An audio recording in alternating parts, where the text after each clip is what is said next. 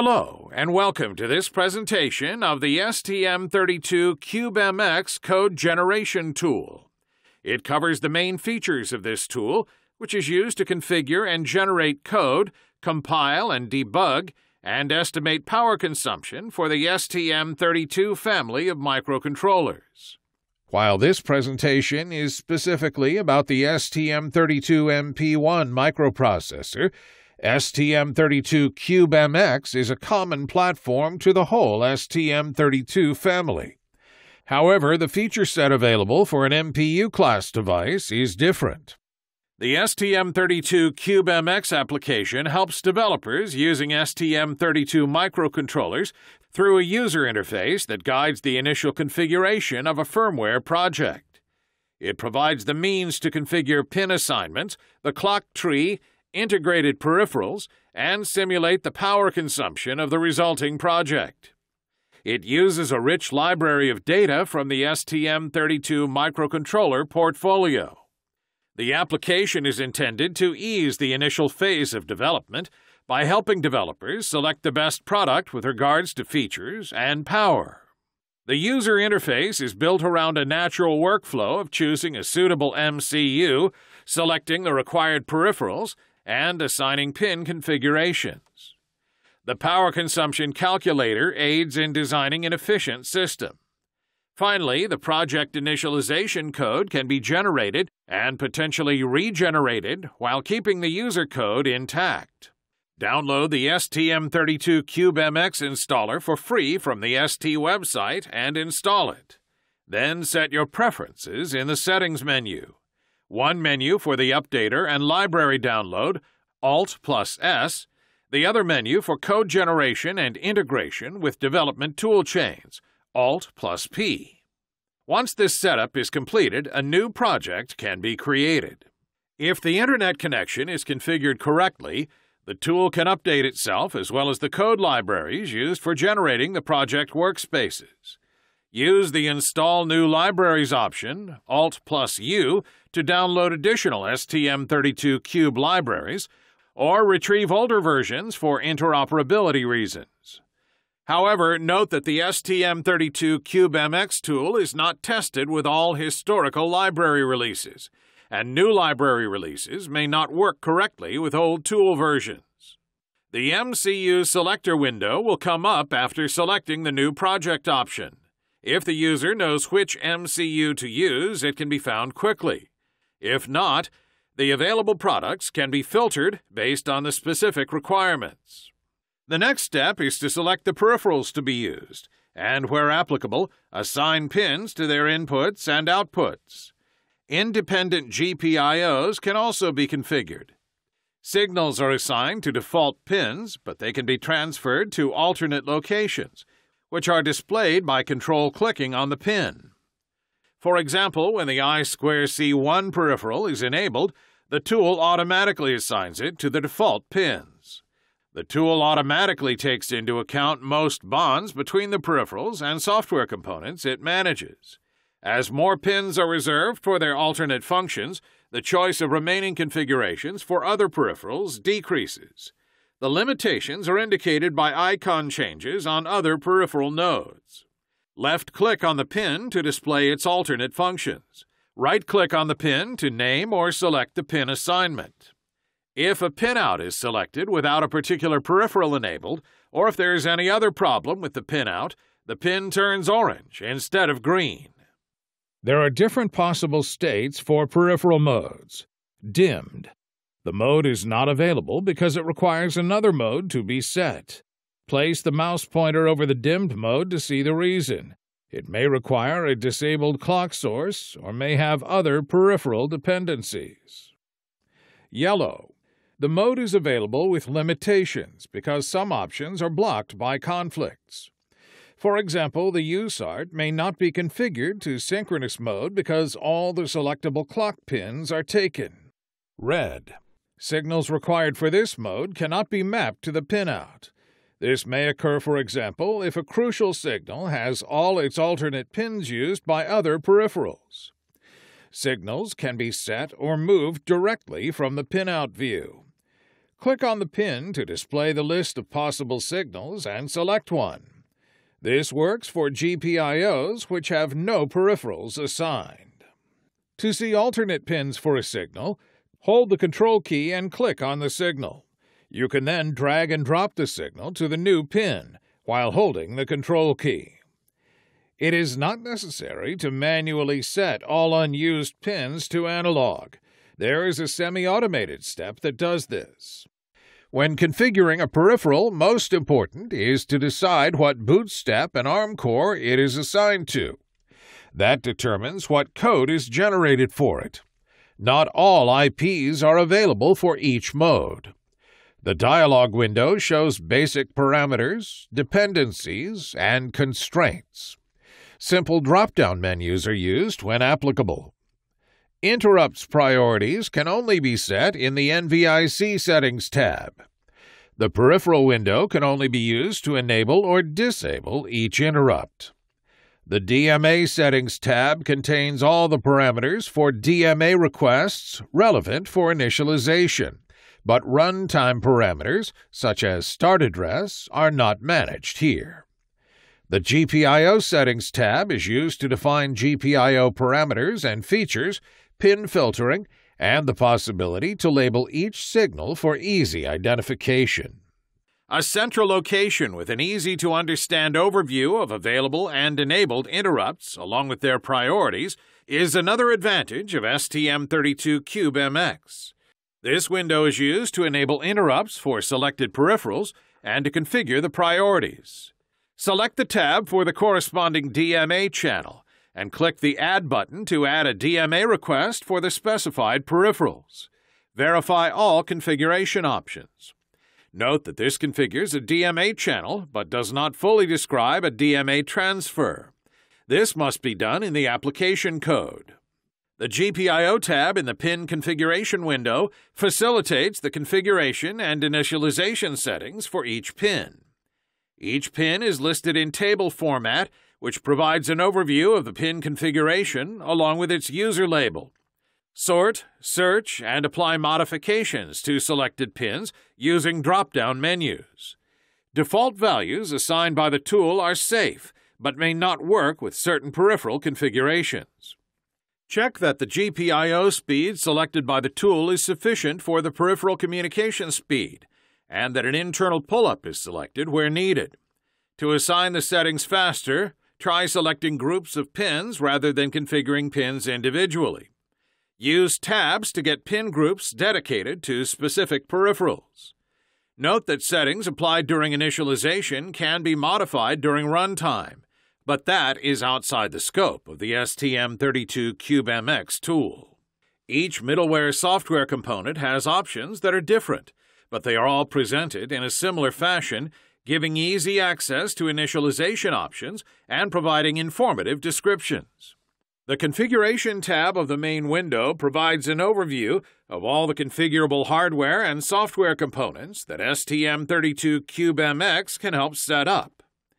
Each button with access to configuration options is displayed with a small icon indicating the configuration state. The default state is not configured.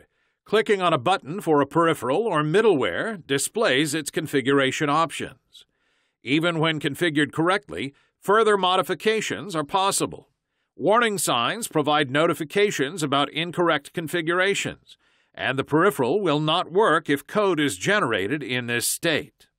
Critical errors are represented by a red X, and the configuration must be modified to continue. To add more peripherals and components, return to the Pinout tab. The Clock Configuration tab provides a schematic overview of the clock paths, along with all clock sources, dividers, and multipliers. Actual clock speeds are visible. Active and enabled clock signals are highlighted in blue. Drop-down menus and buttons serve to modify the actual clock configuration. If a configured value is out of bounds, it immediately turns red to highlight a problem. It also works the other way.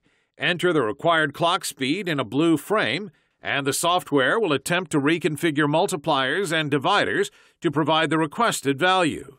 Right-click on a clock value in blue to lock it to prevent modifications. When all inputs, outputs, and peripherals are configured, the code is ready to be generated.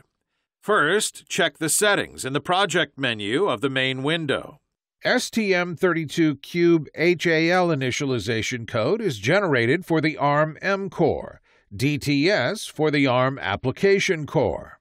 One of the several supported development tools can be selected to take over the generated project, including tool chains from Kiel, IAR, and Atolic. User code must be kept between the constraints of the user code comment blocks in order for the initialization settings to be modified using STM32 CubeMX without affecting the custom code. This window is available when saving the project, Save As. The toolchain folder refers to where the workspace for the toolchain will be placed, not the actual toolchain application location.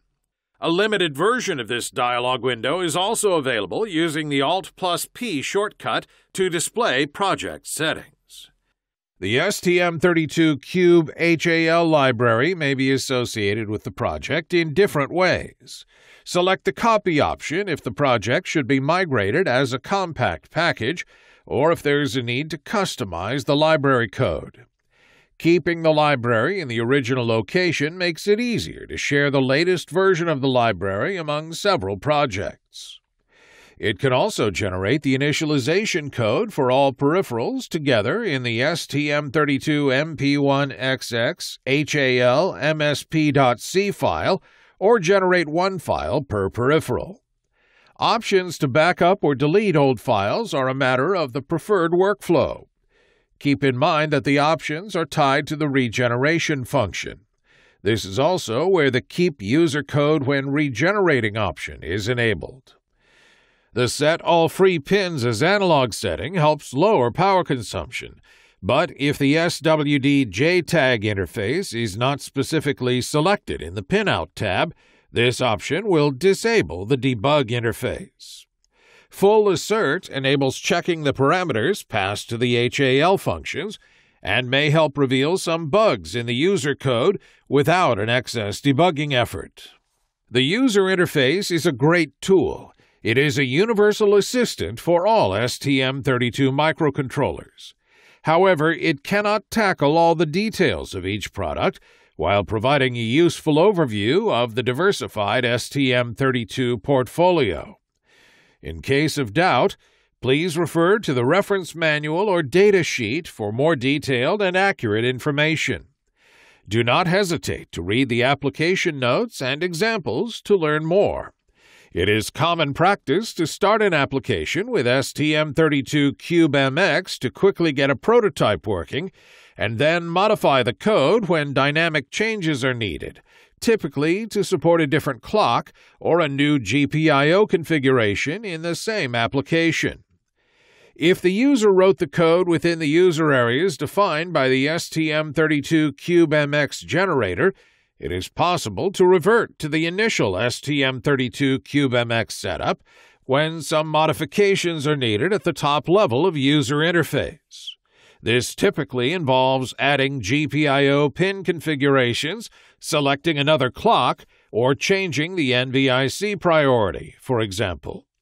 When developing embedded applications, low power consumption is often the primary design goal.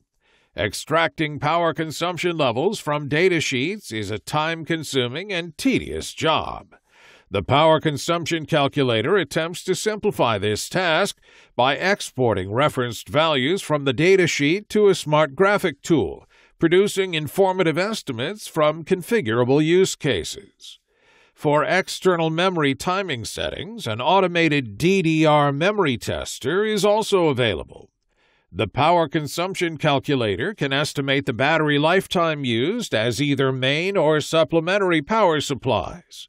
Sequences can easily be imported and exported. Illegal state transitions are detected too. It is even possible to compare sequence executions of two different MCUs or MPUs and generate a report. The power consumption calculator is the fourth tab in the STM32 CubeMX main window. The window is divided into several panes. The General Configuration pane summarizes the typical operating conditions and the MCU type currently selected. The second pane displays the simulation sequence and its controls. There is no button to execute the simulation. The results are available instantaneously. The general PCC configuration pane is mostly informative, summarizing the selected MCU and the default power source. Parameters such as temperature and voltage may even be defined depending on the MCU selected and the available power consumption data. The battery selection pane is used to select or define a battery type. The battery source is optional, and if defined, may be used in only selected sequence steps, simulating a device that works both independently and connected to an external power source. Information and help sections include useful notes for the user. The sequence table defines a series of steps with different durations and configurations. Its length is virtually unlimited. Sequences can be loaded, modified, and reused. Individual steps can be duplicated and repositioned within the sequence using the user interface. If enabled, all state transitions are checked against basic validity rules to prevent illegal jumps in frequency or power ranges. Problematic steps are instantly highlighted in the sequence table. Click the Show Log button to display a detailed explanation. The Compare feature displays a comparison of the power and performance in the current scenario with a saved sequence. Different configurations, including different MCUs, can be evaluated against each other. A power step can be added or edited in this dialog window. If the transition checker is enabled, it will preset the new step with allowed values. The power step is determined by several characteristics, with the power mode being the most important. The availability and characteristics of each power mode are described in the specific reference manual or datasheet. Power mode selection has the most significant impact on the availability of other settings, interfaces, and power performance balance. The voltage regulator sets the core voltage. At lower voltages, the system clock frequency is limited, but the power consumption is often dramatically reduced. Refer to the datasheet for more details. The address from which the instruction is fetched and the related settings can also influence the power consumption and available clock speeds.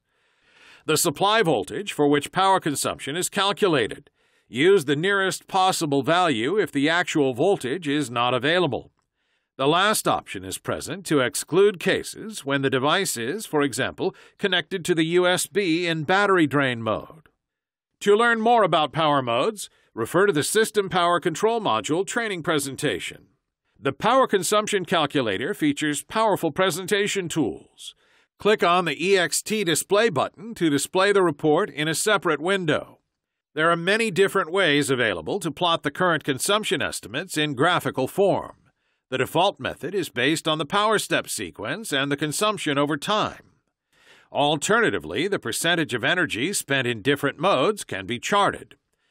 The pie chart may show the share of each mode or split to only display run and low power modes. It is also possible to split the power consumption of peripherals and plot their power requirements in a graph. You can plot digital peripherals only, analog peripherals only, or a mixed view with both. The following 3 slides are a brief introduction to a new STM32 CubeMX feature, so far specific to the STM32 MP1 MPU. It is the ability to configure, test, and fine-tune a connection to a standard external DDR memory. The following 3 slides are a brief introduction to a new STM32 CubeMX feature, so far specific to the STM32 MP1 MPU. It is the ability to configure, test, and fine-tune a connection to a standard external DDR memory. Unlike the other function of the STM32 CubeMX, the DDR test configuration requires a physical board connection and a binary to load. A basic U-boot SPL binary image is available in the starter package. The connection may be a simple ST-Link Virtual COM port or VCP when a discovery board is used. To test a user-specific board, the default port used by the U-boot SPL for connection is the UART4 port. This function provides easy means to execute various tests to detect and identify possible failures in the dynamic memory. Both basis and stress tests are available in the U-Boot SPL and executable from the STM32 CubeMX suite. The DDR tuning is a semi-automated process used to determine fine settings of the DDR memory interface and compensate for unequal route length and other factors. See application notes AN5168 and AN5122 for further details. A more detailed description is also available in the STM32 CubeMX documentation. A file with the extension .ioc contains the static initialization settings. The power sequence is saved using the .pcs extension. A PDF report is generated, along with simplified text and a separate JPEG image file with pinout. For more information about using the STM32 CubeMX code generation tool, the documents listed in this slide are available for download on www.st.com. Thank you.